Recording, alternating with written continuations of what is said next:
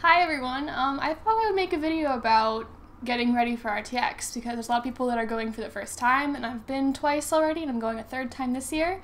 So I don't know, I thought I can give you some of my experiences and some tips and some advice just to, for your first time to make it, a little bit easier. First, number one tip, bring water everywhere you go. It is Austin, Texas in the middle of summer. You need water. You can bring your own water bottle and you can refill it at the convention center if you don't want to buy a water bottle at the convention center. As someone who is passed out from heat and dehydration, it's not fun at all. Especially if you're going to be in hot cosplay. Staying hydrated is the easiest way to cool down. The convention center is going to be air conditioned, but every time you go outside it's going to be pretty damn hot. You can buy water bottles in bulk at CVS or Walmart or whatever. I would keep those in your room, bring them with you, do whatever you want to do. Next tip would be to wear comfortable clothing and shoes. You're going to be doing a lot of standing and walking, a lot. If you're cosplaying, you might have to wear some uncomfortable stuff like full armor, or last year I got to walk around in these all day, Cinder. I actually lasted a lot longer than I thought I would, 12 hours. And it only hurt in the last like 10 minutes. That was because I invested in some insoles. So if you're doing cosplay and you're wearing uncomfortable shoes, just get some insoles because your feet are gonna die, basically. Wear sneakers, wear shorts, tank tops. It's 90, 100 degrees in Austin at that time. So you're gonna want to be comfortable. You're gonna want to be wearing clothing that's not gonna make you overheated. All right, next one is be prepared to wait in long-ass lines. The lines are sometimes outside, sometimes inside, depending on the panel.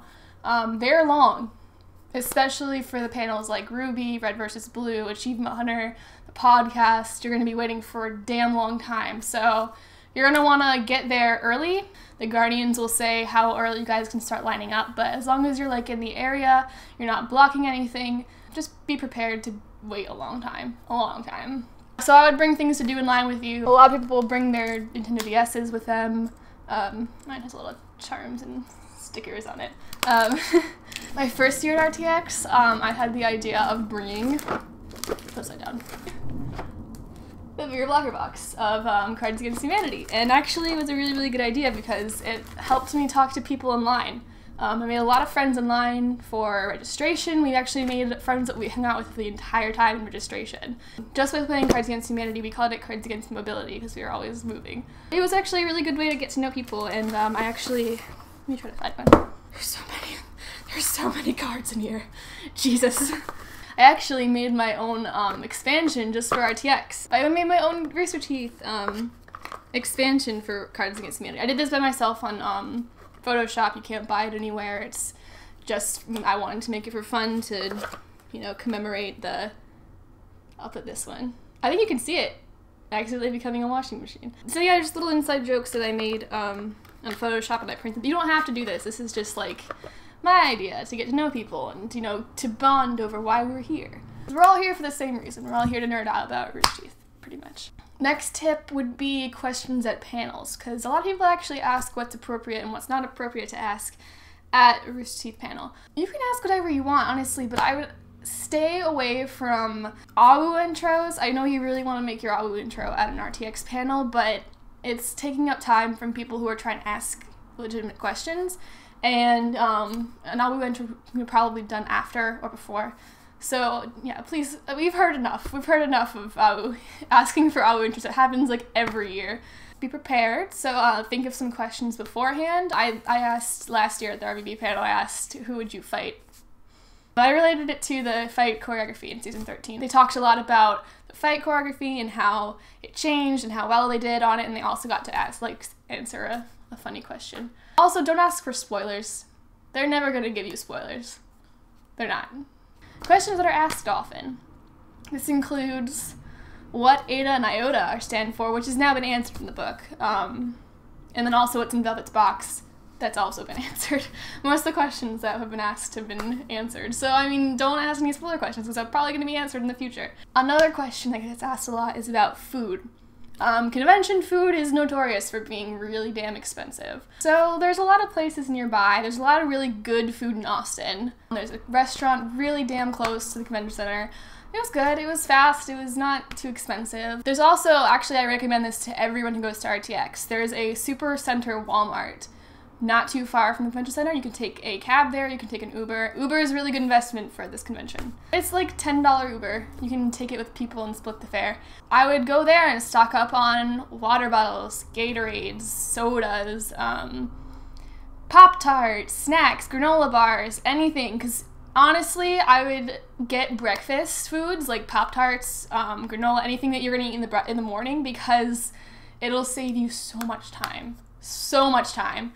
Honestly, you can just grab a bite to eat in the morning. You don't have to go to a restaurant. You don't have to wait in line at Starbucks, because honestly, the lines at Starbucks are so long. Yeah, do that in the morning so you can just eat while you're getting ready and then go straight there. And it'll save you a lot of time, trust me. Yeah, also check out Austin's local food. If you have time for lunch or dinner, you can go to 6th Street is really close. It's a few blocks over. They have a lot of good food, a lot of good cheap pizza. Also Home Slice. You've probably heard the Home Slice on the podcast. It is very good. It's a little bit far, so I'd recommend going there like after the convention, or if you're staying an extra day, go there for lunch, but it's worth it. Alright, next up is making friends and interacting with staff members. Basically, the best thing about RTX is that we're all there for the same exact reason. Whether you're there for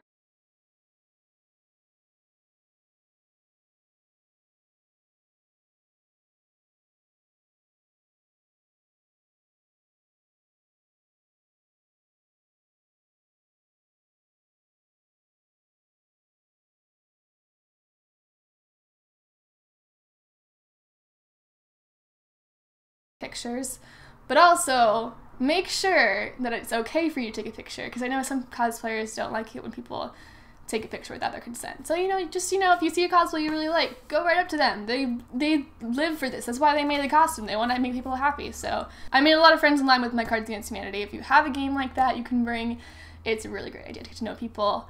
I actually met one of my roommates at RTX 2014, and now we live together. So, it works out really well. Everyone's amazing. I can just say everyone. The community just makes RTX so much better. Like, the staff is great. They're fine. But the community is really, like, the stars of RTX, I think. Also, just respect everyone in their spaces. Don't harass anyone, please. Like, let's make this convention good for everyone. Next up is the Guardians. The Guardians are there to help you. They're volunteering their time. So just listen to them. They know what they're doing. They know how to help you. They're there to help you. Obviously, things at a convention will go wrong. Like, lines will get mixed up, times will get mixed up, but they're doing their best to help you, so I just respect them, listen to them anytime you can. They're doing a damn good job of it every year I've gone. Every year I've gone, they've been great. Also, if someone's harassing you, if you need help with anything, don't hesitate to go to a Guardian, because that's what they're there for, and they'll be happy to help you. I don't know what I'm doing with my arms here. Okay, this is actually a really requested one, is what to bring with you at the convention. There's a few things that I would definitely recommend for you to bring. Sharpies, or permanent markers. Never know when you're gonna run into people on the floor. Actually, most of the times I've met someone from Rooster Teeth was on the floor. So I would suggest bringing metallic Sharpies for those dark ones, because they won't show up, like, black colored Sharpies like these are good to bring too. For example, like the RBB box set. I have some, like Bernie signed it in black right over here. Lindsay signed it. You can still see it, but like the silver's a little bit. If you're getting a DVD signed, let me show you a little thing here. You just take the sleeve out, get them to sign the sleeve, put the sleeve back in. Also, when you're putting the DVD back in, don't rip it like I did. I'm really sad. I'm really sad about my Strangerhood DVD. It got ripped after Joel signed it. If you get the top of the DVD signed, a huge suggestion I have is to bring a bottle of sealant. So this can be Mod Podge is what I suggest. It can be anything else, but something that will seal it, because if you're getting something like a controller signed, like I did Meg Turney, this is not coming off because I have a lot of layers of sealant on it. Michael and Lindsay signed my DS, so that's not coming off either because I put... But also, a lot of people suggest clear nail polish. Don't use clear nail polish. it chips off. So use a sealant like Mod Podge. You can get that at Walmart, you can get it at Michael's, get it on Amazon, anything. That really helps. It's Texas, guys. It's Texas, so remember your deodorant, because you're gonna be sweating a lot, and you don't wanna like sweat or be odorous or anything gross. So please bring deodorant with you. Just, you know, to touch up every once in a while. Also, obviously a water bottle. Water bottle would be really good to bring with you because it's fucking hot. Also, bring some snacks, like a granola bar or like a bag of chips or something so you can just snack on when you're in line, when you don't have time to run to a restaurant, time to run to the food booth at the convention center. They do have one, but it's pretty expensive, so I don't know if you want to do that. Save money, whatever. Also, I would suggest to bring like a first aid kit, some Band-Aids, Avengers themed or not, I don't care. Just in case you get like a blister or, I don't know, you hurt yourself in some way, you can just, you know, pull one out instead of having to run to CVS and waste some time at the convention center. Also, bring like Advil. Don't forget your medication, anything you need to take. That's very important. We don't want any medical emergencies at RTX. That would really suck. My next tip will be to attend events after the convention. There are some that Rooster Teeth hosts, like they'll do Cards Against Humanity, or they'll do Werewolves concert. They do a bunch of things, so definitely attend one of those. Or you can attend like a side quest event. You can get tickets at their website, side quest. Go to some bars on 6th Street if you're of age. Definitely look into their after events and the side quest events and the bars. There's a really good one on 6th Street, Recess. Sometimes they'll do 18 plus, but depends. So panels and signings is next. This one's important. So I would plan ahead. You're not gonna get into every single panel you want to, unfortunately.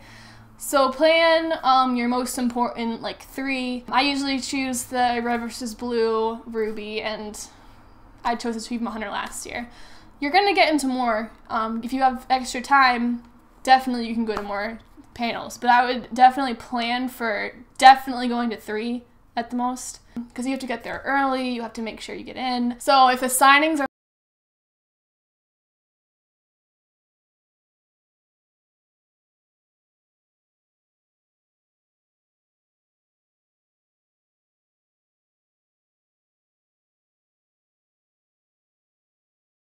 to see and try to get into that one, you're going to run into people on the floor. That's a given. Most of the people I met were on the floor. So don't be too discouraged if you really wanted to see Meg Turney, but you really wanted to go to Bernie's signing. You're probably gonna see one of them on the floor. Also, when meeting RT staff, it's gonna seem so nerve-wracking. It's gonna seem like the scariest thing, and I understand because I've been watching them for 10 years. In my first RTX, I was like so nervous to meet these people that I'm now in film school because of them, and it's so weird, and these people are real. They're really nice and friendly and relatable.